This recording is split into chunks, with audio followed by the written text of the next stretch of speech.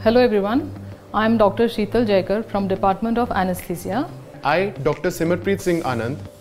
We will today demonstrate USG Guided Central Venous Catheterization on the right side to our PG students.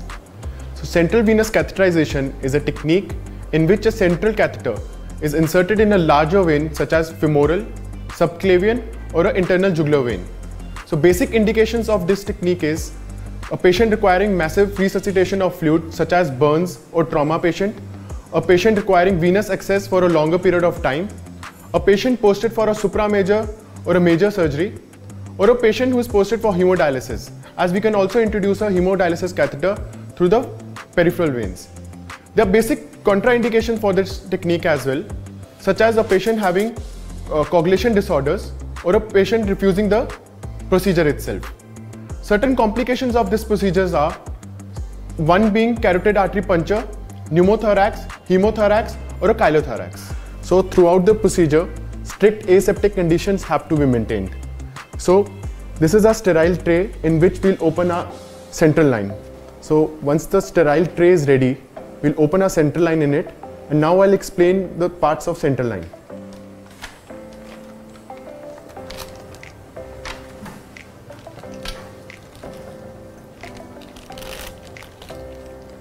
Central venous catheterization kit consists of a 18 gauge wide type introducer needle, a 5 cc syringe with a 20 gauge hypodermic needle, a 50 cm J-tipped guide wire, a 8 French dilator and a 7 French triple lumen central venous catheter, out of which the brown port is the one through which our guide wire will be removed.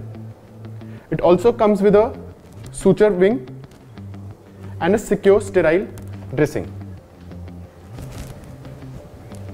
After all the monitors are attached, the patient is given proper position. So in our case, we are choosing the right IJV. So the patient is asked to look at the left hand side so that we can get a proper access of the neck. After giving proper position, proper painting and draping is done with an aseptic solution, and draping is done with a sterile sheet. So for the procedure, we'll be using a linear high frequency probe. So now we'll place the probe to scan for the right internal jugular vein and the carotid artery. So in the USG, we can see a pulsatile carotid artery and a collapsible right internal jugular vein. So once we are in place, so we'll take our 18 gauge introducer needle, and under USG guided in an out of plane technique, we'll introduce the needle in the right IJV and have a backflow. After getting the backflow, so we'll introduce the guide wire. The guide wire is guided till the 15 mark, taking care of the arrhythmias.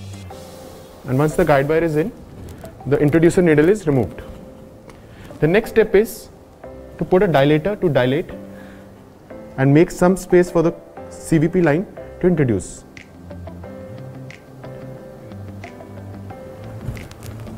So once the dilator is introduced, now we'll introduce a 7 French triple lumen CVP catheter.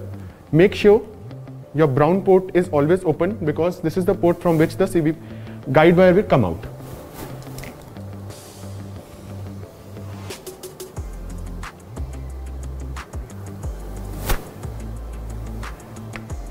Now once we are near the neck, the guide wire is railed back, and once it comes out through the brown port, the guide wire is held and the CVP line is introduced. Once the CVP line is introduced, the guide wire is removed.